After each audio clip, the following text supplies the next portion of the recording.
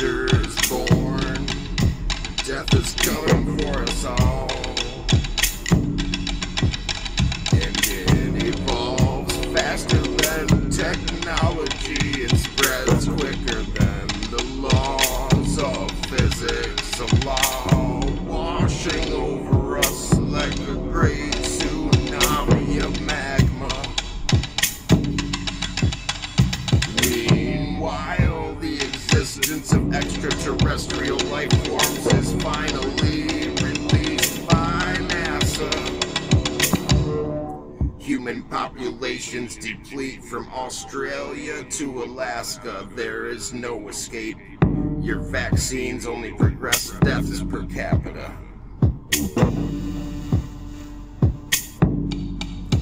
Governmental denial only transforms into total panic. There won't be a whole lot of survivors after this global pandemic, I promise you. You may now refer to it as the super flu officially, but denounce your conspiracy theories as no one stands to gain anything from it beneficially.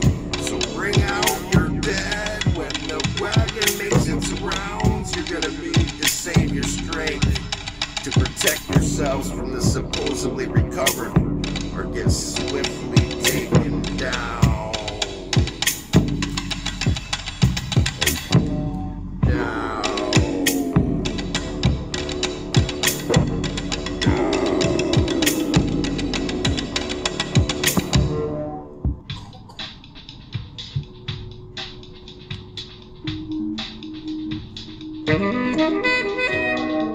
As 5G signals reprogram brains, you begin to notice that zombie outbreak theories are not totally insane after all. Try not to comprehend the confusing science. The threat descends from multiple levels. This is no ordinary virus. The shift is switching gears. The magnetic poles only require a mere twitch to make us all disappear when the world as we know it completely flips.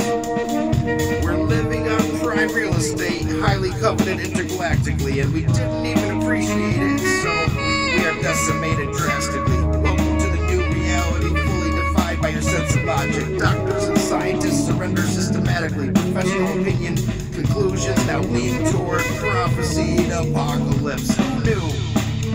Well, the Mayans and Nostradamus and now you.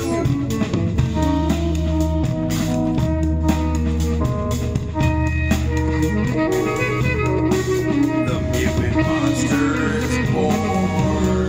Death is coming for us all. It evolves faster than technology and spreads quicker than the laws of physics allow. Washing over us like the great tsunami of magma. Meanwhile, the existence of extraterrestrial life forms is finally released by NASA. Human populations deplete from Australia to Alaska.